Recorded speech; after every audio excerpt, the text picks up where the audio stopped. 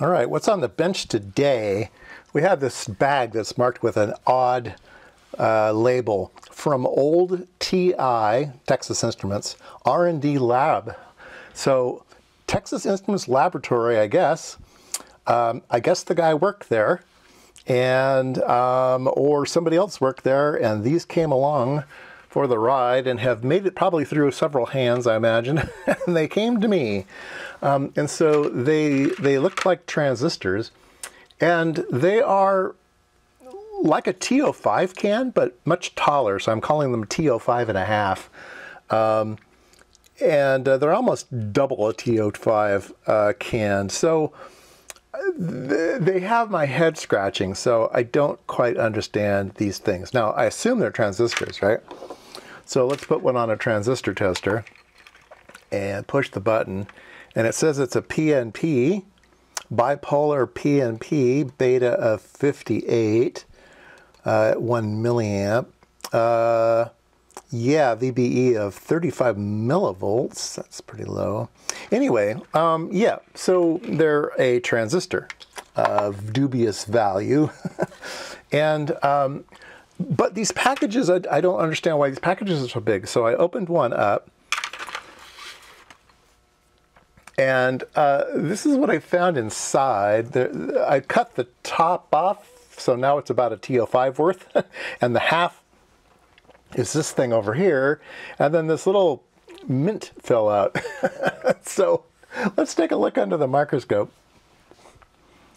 You can see here, it's kind of upside down. Normally the actual transistor is mounted at the base of the TO5 can, but this time it's kind of mounted on this copper slug, kind of suspended up in air upside down, and that's why it's taller, because it needs this big slab of copper. So you'd think they were working on some high-powered type of device and trying out maybe a new heat sink.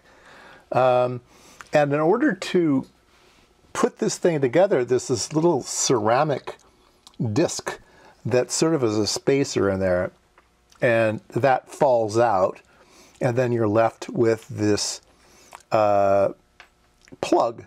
You can take the plug out and take a look at it, and it's kind of odd. It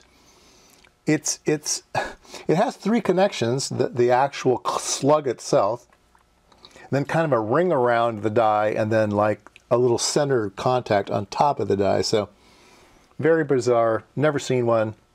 Probably never seen one again. Yeah, it's pretty weird. So anyway, here's one on a curve tracer.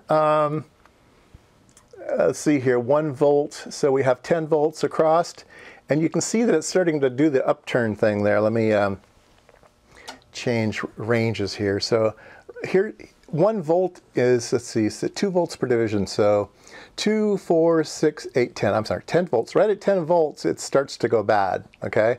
So it's kind of a low voltage part and a low current part too. So we've got 500 milliamps per division. So 1 milliamp, 2 milliamp, 3 milliamp, something like that. Yeah, kind of a weird device. And it's not, it's just strange. It's got some funniness at the beginning, and yeah, beta is about 75, okay, fine. But yeah, it's just it's a weird part.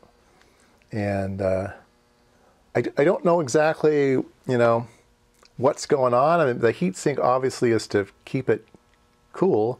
If I put my hand on the device and heat it up with my hand, you can see everything starting to go up.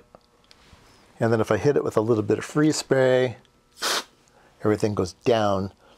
So I don't know what this thing is. It's quite strange.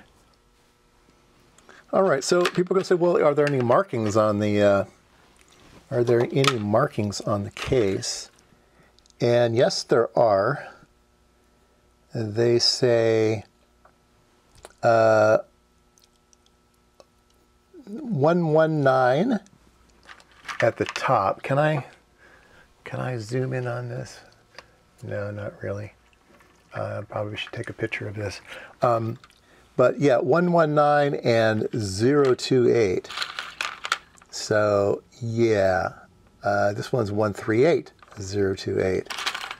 This one is 139028. So I don't know if they're serialized for testing purposes, or there's another 139. Yeah, I don't know what they are. 1410228. So they're all 028s, but various other numbers, really long stout leaves on them. Anyway, anybody have any info on these things, or otherwise, I don't know, I have no idea what to do with these things.